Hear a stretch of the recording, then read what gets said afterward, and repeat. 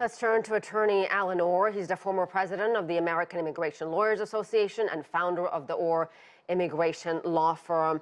Allen, what is going to happen to all these migrants? Most, I believe, are from Colombia and Venezuela. I mean, I understand the short-term solution with churches helping them out, but what about long-term solution for them in California? So, as you've already seen, the community of California has wrapped around these immigrants to help them meet the day-to-day needs that they need to sustain with humanity and dignity.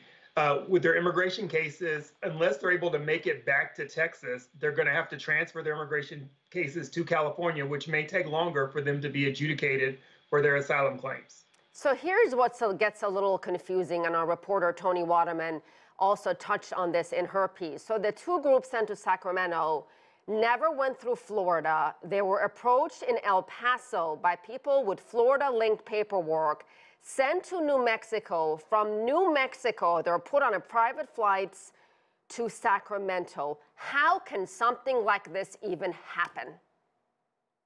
Well, I mean, I think we can say it's a conspiracy theme because I think that's the way they're probably going to get charges all the way down and back to Florida to the individuals who actually paid for this activity to happen. Because if you're in a conspiracy, you don't have to know exactly what happens at the end of the conspiracy, just that you partake in the conspiracy, which could be sending payment, all of those things through the funding. So it had to be a scheme to have that level of coordination, which was once again using humans as a tool, a political tool, which really shouldn't be happening. And the quantity of individuals that we're talking about is around 40 to 50 in California right now, which really doesn't address the number of migrants coming into the country at this time. So it's totally political. So Governor Newsom has lashed out at Ron DeSantis, saying he's a small, pathetic man, and suggested the state could pursue kidnapping charges. So, Allen, how realistic is that? I mean, if you lure people onto into a charter plane and they don't know where they're going, they haven't been told what's going to happen to them, can that amount to kidnapping? Yes, it can.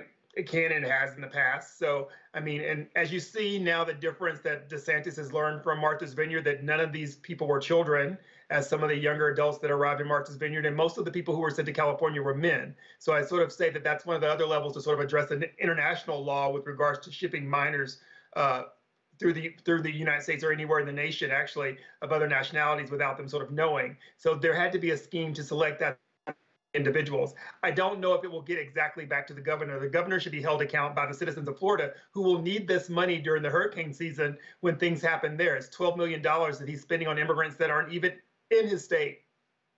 So Ron DeSantis, for his part, has said nothing about this. Is there a remote possibility, Allen, that he had nothing to do with it?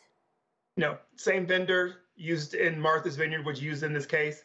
Florida is definitely involved. We've already seen the paperwork back to Florida, and anything that happens in Florida, we know it has DeSantis' name all over it. So whether he owns up to it, because of course he might not want to make an omission in the press right now, he's definitely on the line for what is happening. And we'll see as his political campaign sort of sets up how he started to stomp on this immigration platform of how he's harming individuals. Allen, finally, on a federal level, I know states make these decisions on their own, but on a federal level, is there anything that can be done to make sure something like this doesn't happen again? Because it keeps happening. Yeah, sure. I mean, Congress could act, but we haven't seen Congress act on anything else yet to sort of pass a law. DOJ could step in, but they're stepping into a void that would just lead to a judicial fight, which once again needs to be resolved by Congress because the Supreme Court it would take a long time to get there to get a resolution in the first place. There are federal laws that are violated when you sort of send people to other places with the expectation of work when it doesn't exist for enticement. So we also don't want to use the federal government as a wage issue in this big election political year that's coming forward. This is definitely a place where the state should step up and private citizens should step up and recognize the humanity and dignity of individuals who've made it to this country. Yeah. All right. We'll leave it there. Thank you so much.